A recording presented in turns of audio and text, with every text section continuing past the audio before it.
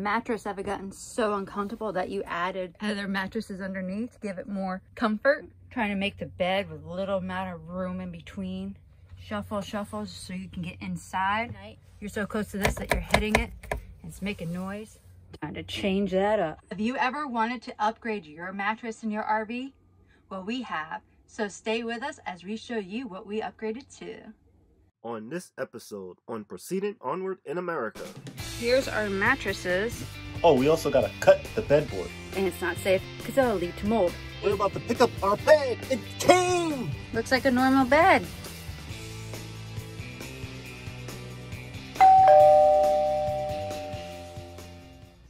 So we learned something. Okay, so we are putting up the aluminum foil to winterize our RV a little bit more.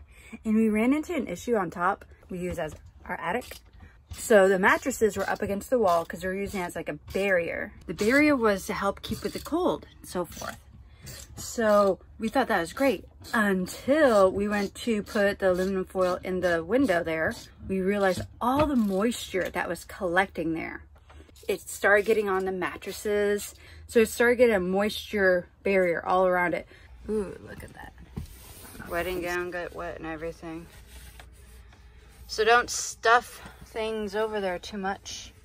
And it's not safe because that'll lead to mold. So what do we do now? Ding!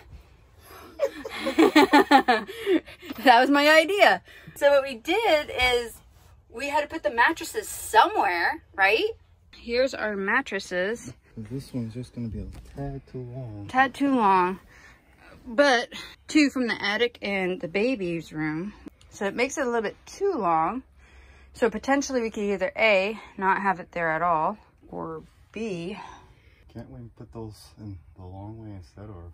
We can try the long way, but it doesn't fit all the way from side to side. It doesn't really sink as much as this. We're gonna sink in the center. No, we won't. That's not gonna work. Okay, let's try the center. See if it really sinks in the center. All right, we're gonna sink. Oh, Oh my gosh. I got it at the edge. I got it at the edge, right? Okay, Mr. Testing. Oh, snuggy, snuggy. Yeah, you sunk in the middle. I feel like I'm being hugged. You're being hugged. Go back to sleeping. Sleep and bing. See, I think my way is still better. So we had these lovely things, yeah, that were always in our way for our mattress to begin with. I look horrible. But you know what? This is real life. And you want real stuff going on? This is what you get. So we wanted these out anyways because it kept getting messed up with our mattress. Heyo! On my butt again? Can't really see it. The pillow's in the way. But yeah, those are in the way. We'll give it one night. But unfortunately... Roll around and see how it feels. You want me to roll around? Yeah, there's definitely a little gap down there. We'll see how it goes tonight. And if you don't like it, we're going to go back to my original way. Hello and welcome to Proceeding Onward in America. POA! We're about to pick up our bed. It came! Yay! So let's show you what we got. Yes. Oh, there's a little sneak peek. One box. Box number 2.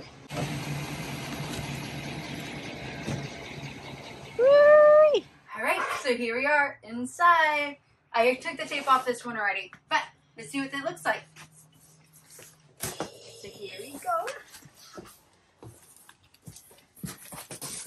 This is all the foam part. And then the other one. Off that tape. This one has... Like the cover in it. Yeah. It has hoses. The hose. And that's probably the machine that pumps it. You have a book. It'll tell us how to do it. It does come with a remote. Yes. One. Comes with one remote. It's a weird remote though. It's a triangle remote. Yeah. I was thinking about hanging it on the wall, but it's not gonna hang. not with that triangle thing. You do have to be laying on the bed when you set the numbers. To finish our unboxing, That's gonna go underneath the bed. Yeah, so you're gonna have to make a hole big enough for this. Well, that's gonna be the mission for today, is to get out the old bed, figure out how we put this thing together. Oh, we also gotta cut the bedboard. Yes. So I need to get my blades for that. Markers for measurements and stuff like that, because we gotta cut that board to a queen size board now. And then drill holes to where we're gonna put these hoses. Through. We'll figure it out.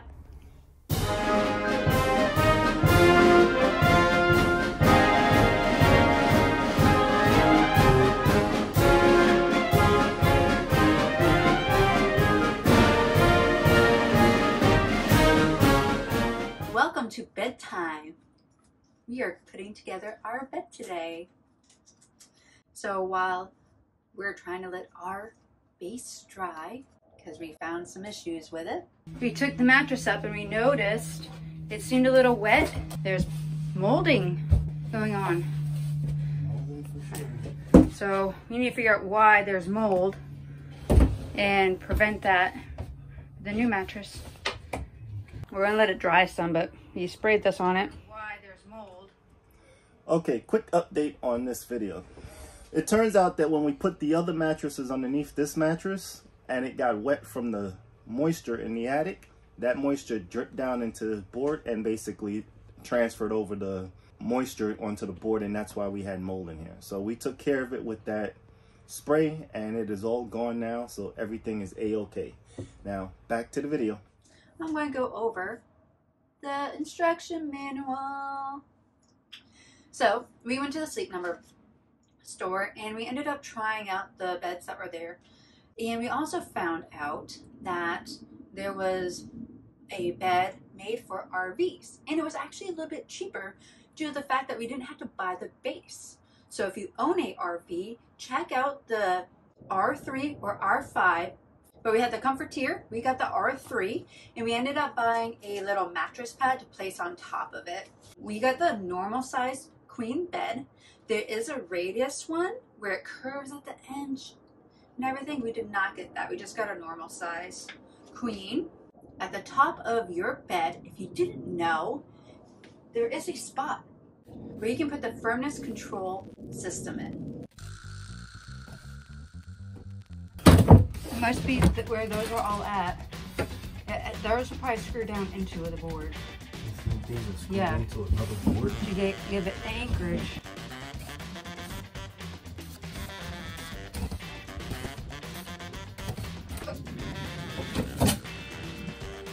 Oh, we know where the pump will definitely fit there. Fabian's measuring 5 inches so that we can figure out where the center or where to line everything up. Now after dealing with this, I suggest that you take off the whole board and do this outside. Less dirt and dust left inside your RV. You can take off the 2 wooden boards along with the gas struts and just do everything outside. The bed won't go back down. Yep, there we go. We're hoping if we drill the screws back in, it'll hold it in place, so then we can put the bed back down. There we go. Drill the 2 holes for the 2 air chambers. Let's vacuum. I didn't listen to the wife. Now I really gotta remove that panel, because I forgot to plug it in before I zapped everything down. There you go. And look at that, more space. More space. For more stuff. And of course, we showed you our unboxing, but it came with a mattress cover. That's going to be the first thing that you place onto your base. It does zip open, so you're going to zip it open when it's laying on here, and then you're going to put the foam inside. And we'll show you these steps as we go along.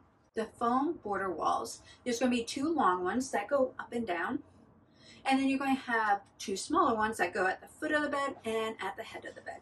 So after the foam is all up, then extend the border wrap over the foam comfort. Then we're going to put the air chambers inside. Now this one has an L on it, so I think that one goes to the left. So you zip them together. Now the air chambers, there's going to be a location in one side of it that has a connection for the hoses. That is what you want to put at the head of the bed.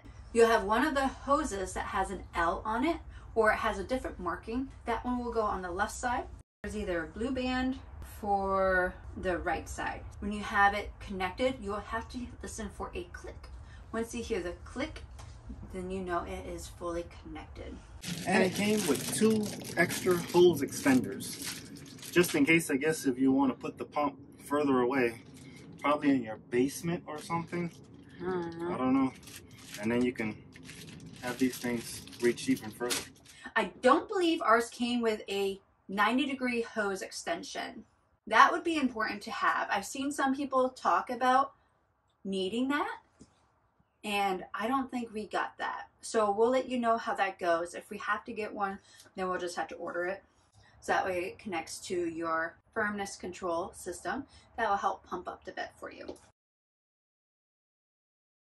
And then, after everything's on top, you put the foam comfort layer on top of the air chambers. Make sure that the smooth side of the foam is facing down. So then after the air chambers and the foam's on top, and then you close the mattress top. And then after that's all done, then you can zip it up, and then you'll be able to go from there. So it seems pretty easy. Looks like a normal bed. Yep. Looks like a good size. We actually have room on the sides. Wow. And then of course you have the remote control. Sink again. Sink again. Sinking, sinking. So everybody got new beds this week. Jag got new bed. We got new bed. Well, click up there for Jag's new bed. All right, now let's put the mattress topper on top. Let's lay in our beds.